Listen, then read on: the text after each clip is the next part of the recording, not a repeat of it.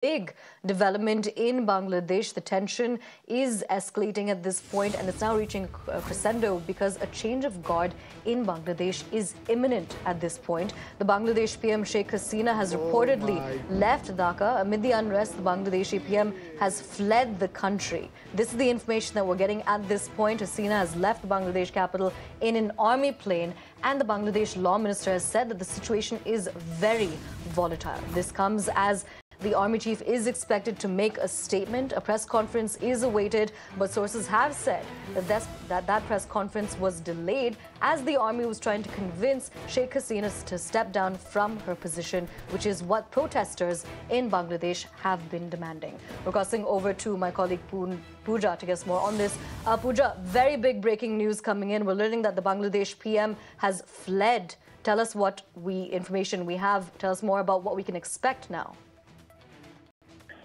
Well, absolutely. Our sources are telling us, and also Bangladesh media is reporting that Prime Minister Sheikh Hasina has been airlifted from her official residence.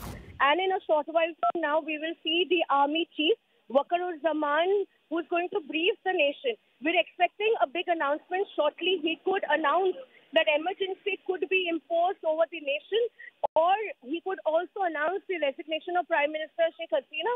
These are the two possibilities that the local media is reporting. Meanwhile, the protesters who have defied the curfew orders and are out on the streets have now breached the barricades and entered Prime Minister Sheikh Hasina's official residence, Bhavan, and have entered.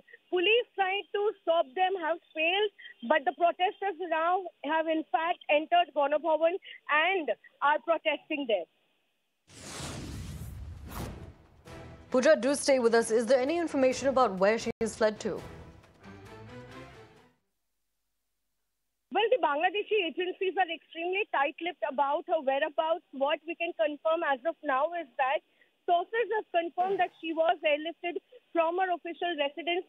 However, it is yet to be confirmed where she was evacuated and taken to. It could be India, considering our relationship with Bangladesh and how New Delhi is Dhaka's closest allies, and considering the relationship that Prime Minister Sheikh Hasina and Prime Minister Narendra Modi shared. But at this point in time, the kind of situation that prevails in Bangladesh, and as the country continues to remain on the boil, it is yet to be confirmed which place exactly the Prime Minister Sheikh Hasina has been taken to.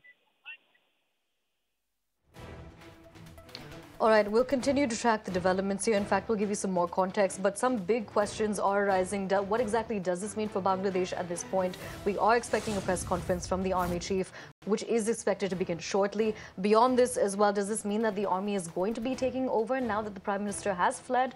We'll have to wait and see. But we'll now give you more context to what's taking place as a new wave of violence has gripped